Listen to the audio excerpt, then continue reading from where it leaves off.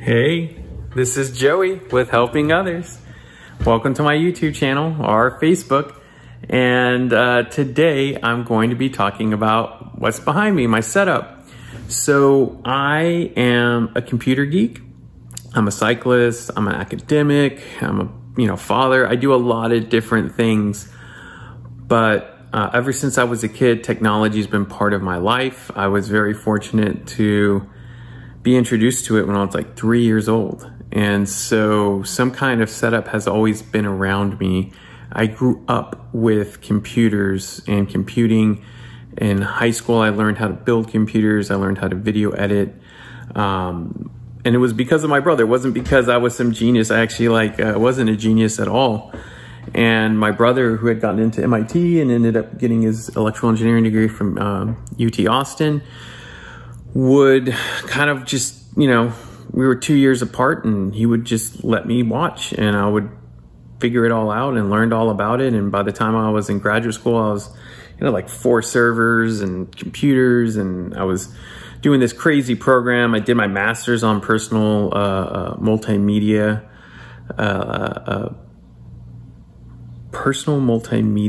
what were they called? Personal multimedia production systems. There we go. And the idea was, what if we really kind of take Donna Haraway's idea, who's this like feminist theorist, cyber theorist, this idea of the cyborg and the literal idea of a cyborg, and think about the extensions of our body, whether it's our glasses, our clothes, our shoes, that facilitate our movement and our reality, and kind of think about that digitally.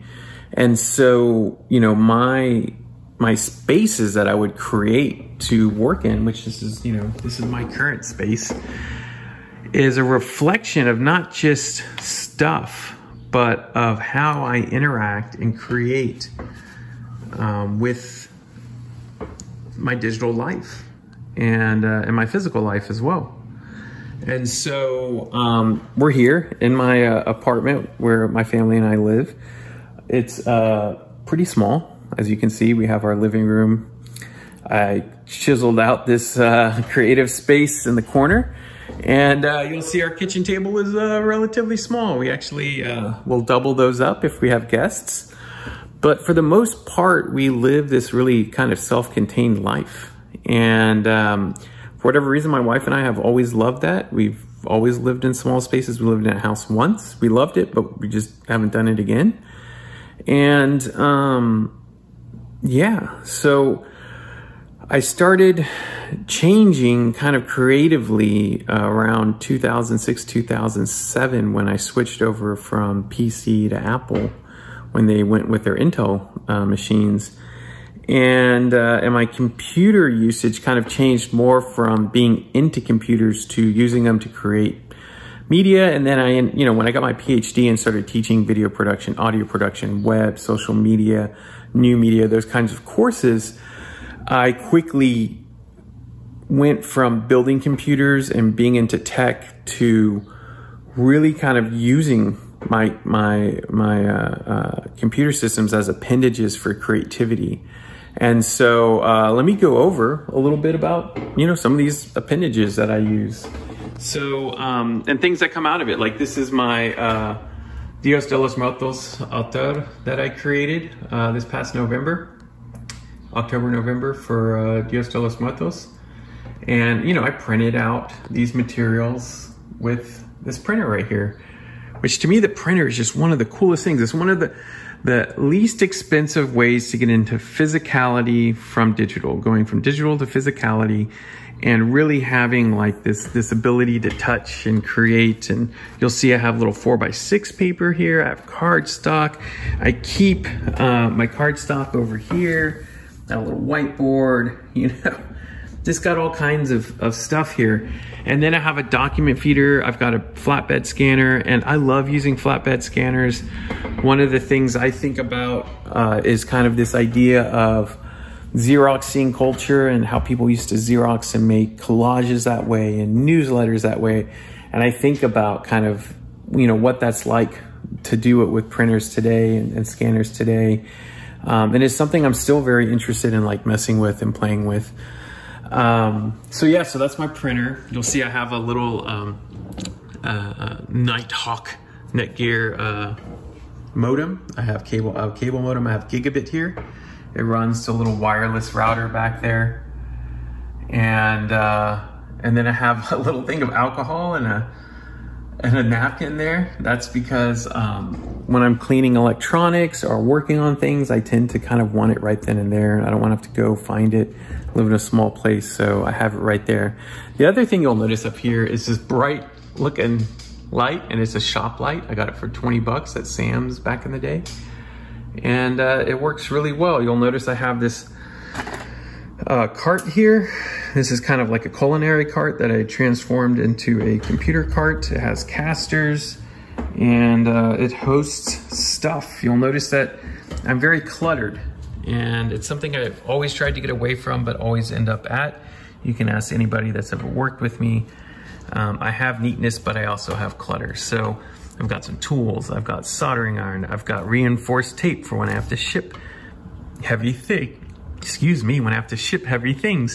and paints and battery chargers, and little switches for lights. Like I have a little switch on that shop light, and you just plug it in and you can switch it. I have a little light here that I use just to kind of for some uplighting.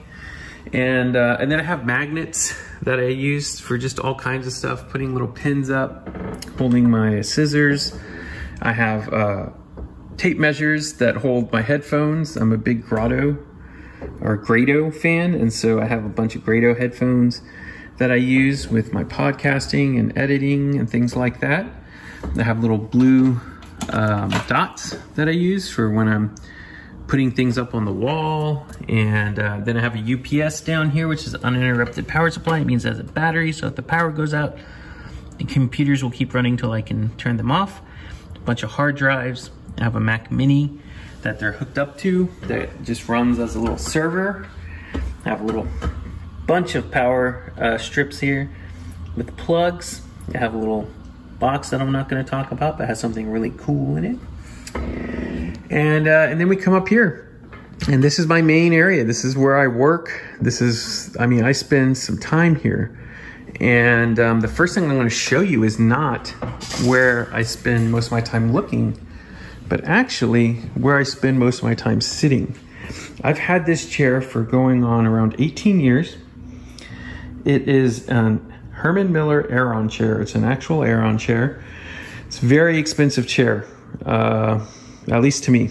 It was probably, I think, around $750.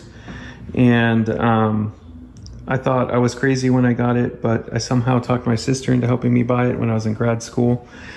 And I've had it since. And it's amazing. It's one of these chairs that I actually, if you put your hand back here, you can feel some dots. And this is an extra large chair. They're very hard to come by. You never sit the same way in it. And so you're always changing. Your body doesn't get fatigued as much. A lot of times I'm like, I'm gonna go lay down, and then I go sit in this chair and I start doing stuff because it's just comfortable. But yeah, so my main computer I have now is an Apple MacBook Pro M1 Pro. And so this is the latest MacBook. I hadn't gotten a new computer since that Mac Mini down there, which was in 2012. So 32 gig, 1 terabyte, 13 inch. And it has, I think 14 cores and 10 neuro cores or whatever they're called. And it's been a pretty good transition. I am really happy I can use my 10-year-old Apple Cine displays with it. And I use a USB 3 to USB 2 adapter. This thing's called an audio interface right here. So it just connects up through USB. And it's Mark of the Unicorn Motu M2. This is where I plug in my microphones, plug in my headphones. I have a bunch of headphone outputs here on this little headphone extender. And when I'm doing podcasts, I can have multiple people hooked up, and we can have headphones and our mics here all plugged in. I have some external speakers that I use for editing. They're really, really great. I can't recommend them enough. They're these JBL dual concentric monitors. They fit pretty well on the desk. They're kind of big, but they're big in a good way in that they sound really good and full. I have a 4K Logitech Brio webcam. And then I just have like little nuanced things like some game controllers hiding back there, some Legos I need to pick up and set back up, like Batman needs, he needs to stand up. You know, there's a little panda back there that fell down. Like, you'll notice that, like I said, I'm cluttered. It's never gonna be perfect. It just isn't. I've come to that, to that conclusion. So I'll always have some little adapter, some little arcade card hanging around, some little transformer gun that my son left up here. These are my headphones that I use all the time for writing. I have little stickers on them. I'm almost like a little production crew because I've got to keep track of mine between myself and my wife's sets. And then over here, you'll notice I have my trainer, which this is Wahoo Kicker R. And what it does is it allows me to take the back wheel of this off and connect my Specialized Diverge bike up to it and ride thousands of miles a year on it. And I have a laptop over here that I'll open up and run this program called Zwift. And it's a virtual world for cycling. Log in there, and that's why I do my rides. You can get an elevation device that like raises and lowers the front, but I don't have that. You can also buy like a smart fan, but I just use this Vornado fan down here. It works really well. And then my wife has one as well. You'll see I have a hi-fi over here. Those of y'all that know I own a hi-fi store. It's just a collage of stuff from the shop that we've either taken in or I've just had before the shop that I'm using because I have a huge hi-fi at the shop. It's amazing. You should come hear it. I haven't had anybody hear it and be like, eh. Everybody that's heard it has been like, wow, that's amazing. This one here is great. It's fun to listen to. It's in an apartment. It's not, they're not $13,000 pair of speakers like I have at the shop. But there's some really great sounding fun speakers. And other than that, this space is highly functional for me. When I'm creating and working, I can get a lot done. I do a lot of YouTube channel work. I do a lot of Instagram, a lot of Google Doc work. And so having the dual monitors makes a big difference. Have my little coffee center over here, which is really nice. And I use this Tavo's coffee that they get from Guatemala from their family. It's been really, really nice having like some locally sourced coffee that I get. Like, I just go downstairs and I go to the next place over and I buy some from them. So why am I sharing this? Why am I telling you all this? Because one, I'm very extroverted, but two, I like to show process. I like to document process. I like to show people what I'm up to and what I'm doing, because a lot of times people kind of just make it seem like things just happen. And for me, I don't know. I find stuff like this interesting. I'll watch it on the internet. And, we live a pretty simple life. We live in this apartment, drive to San Antonio every weekend, run the shop, come back. My wife's a teacher. I'm a college professor. I'm teaching popular culture, music, records, radio, and radio, records, and popular music. And then I'm teaching a social media class this semester. And so, this stuff literally radiates back and forth from work to play, to health, to all kinds of stuff. And so for me, it's a reflexivity as like a geek, a nerd, to kind of show this and let people kind of in a little bit on my current process and what I do. And then to also ask questions like, well, what do you do? Like, how do you interact with it? As a theoretician of new media and someone who's like an anthropologist, I'm always interested in whether or not people see technology and it's agency and your agency as relationship. Like, are you leading it? Is it leading you? And how are you using it in your life? And kind of, you know, where you sit with it and how you mediate it. So, so yeah, thanks for watching. Leave comments. I'm always, if you have any questions about anything that I showed, like, I also want to be clear, like, I'm not trying to show off. I've had my parents help me out in life. Like, in the last 5 years, I've been on unemployment. I haven't always had like the greatest of things happening in my life. I work really hard, but I also know that other people work even harder than I for smaller of what they have than what I have. And I'm humbled by it, and I don't want it to come across that way, but like, I do like showing process. And so this is how I do it. And I think it's important that, like, you know, people kind of show how they're doing what they're doing. I mean, one of the things is that I don't have a $500,000 house or $300,000 house like a lot of other people have. We literally live in a small apartment, and that's kind of also how we balance it out. And I drive really old cars. So, but that all said, like, I'm having fun. I'm having a good time. And in a DEI way, diversity, equity, and inclusion way, I end this way because I want people to understand, like, I do understand how privileged I am to get to be a college professor and do what I do and have what I have.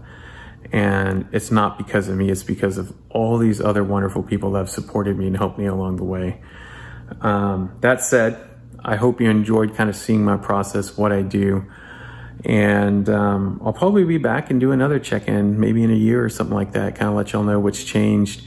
Maybe I'll even go over software. So thank you for watching.